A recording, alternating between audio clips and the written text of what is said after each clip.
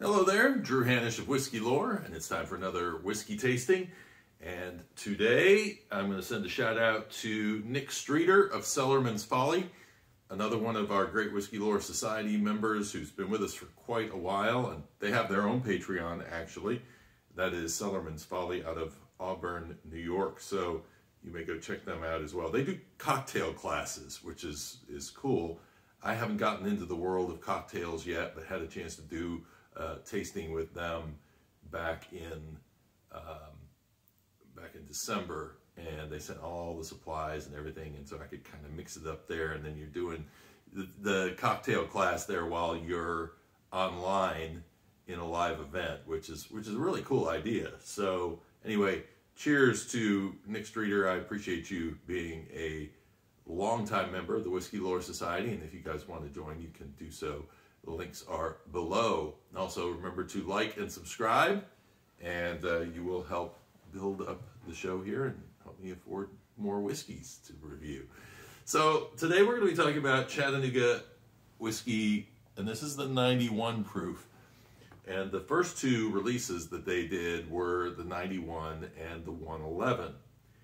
When I went to the distillery, got a chance to taste both of those, and I will be honest, I prefer the 111, mainly because it just hits a little bit more of those notes that I really, really like in a whiskey, but both of these are really good whiskeys. This one, at 91 proof, is very affordable. This is going to be under $30 for you to buy. In fact, I found this on sale. It's what introduced me to Chattanooga whiskey. My local liquor store had it on sale for like 26 bucks, and I said, I like the bottle, sounds interesting, high malt, what's that all about? Let me taste. And so I took it home, tasted it, and the idea of a high malt bourbon is that it has elevated amounts of malt. Most of the bourbons that you get, malt is in there just as a conversion product. So a lot of distillers will say, you know, malt, whatever, it's not really influencing the flavor. If you go to Scotland, they're making whiskey out of nothing but malt, and you can't say that their whiskeys aren't flavorful. They're very flavorful. So it's really interesting to see a distillery that wanted to go a little higher in the amount of malt that they put in. It's still a straight bourbon, and I had this conversation with Lisa Wickard the other day. She's in New York with Widow Jane, and I said, is there a New York straight bourbon whiskey? Because I hadn't really seen one before. And she said, well, I thought the straight designation was just Kentucky. And I thought, well, that's interesting because I thought it was national. And it is national. I had to, sometimes people will ask you something and say something to you, and then you start questioning your own knowledge on it. But straight is something that's a designation that can be handled across the U.S. It has to be aged at least 2 years to be getting the straight designation. The question is, can they attach the name of the state to it, saying, you know, we have Kentucky straight bourbon.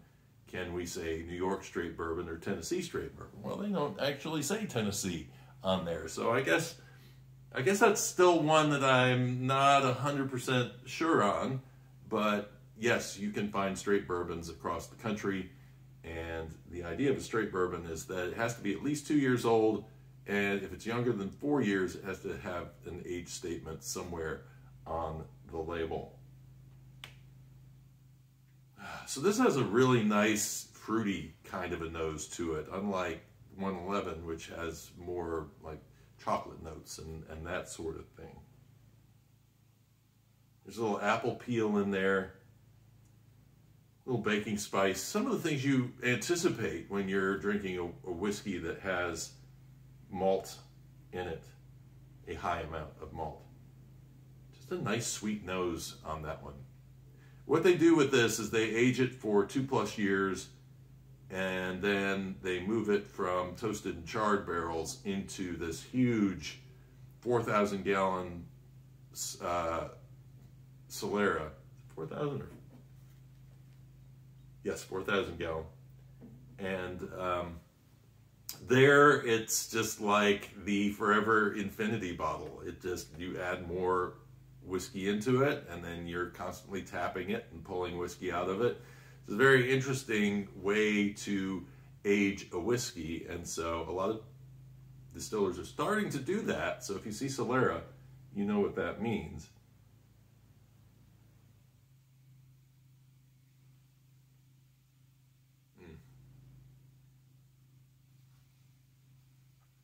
I really have grown to appreciate this whiskey. Stone fruit, pepper, a little apricot in there actually. I noted a little citrus, and it actually, I think you get more lemon rind towards the finish on this.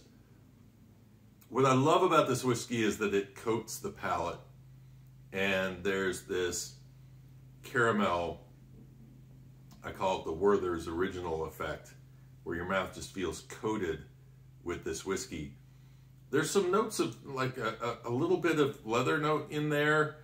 Everything is really subtle though, beyond the stone fruits that really kind of stand out on this whiskey from front to back. I think the reason I didn't initially like it was because, I won't say I didn't like it, I've never not liked it. It's just that when I first tried it, I hadn't really had a lot of stuff that had kind of peach, apricot, and I'm not a big peach fan, even though I live in South Carolina, who has more peaches than anybody in the country. Sorry, Georgia. But, you know, it's just, peach is not one of my things, so it was kind of like, I don't know if I'm really digging that. But over time, now I'm starting to pick all these other flavors out of it, and it's really nice. It has a nice finish on it, and so I think it's a very good whiskey. Yeah. Ooh, am I going to go as far as to say very good? It's good. It's good. I might say very good. I'm on the fence on that one. Not sure, but definitely one worth checking out. Hope you enjoyed the video. If you like this presentation, go ahead and comment below. That would be great. If you have tried this or you have some interest in Chattanooga Distillery, I've been there. I've talked to Tim Piersant, who is one of the founders. And Tim, actually, if you want to hear my interview with him, that is available on the Whiskey Lore Interviews podcast feed. So you can go check that one out. That was not filmed. I actually went to Chattanooga to do the interview with him, and we tasted their fall version of the Bottled in Bond, which I will do a tasting on that. There's actually a video of me doing a tasting on that previously if you want to go look for it, but I'll do a retaste coming up sometime later on this year. So again, thank you for joining in, and like and subscribe, and cheers and Slanjavad.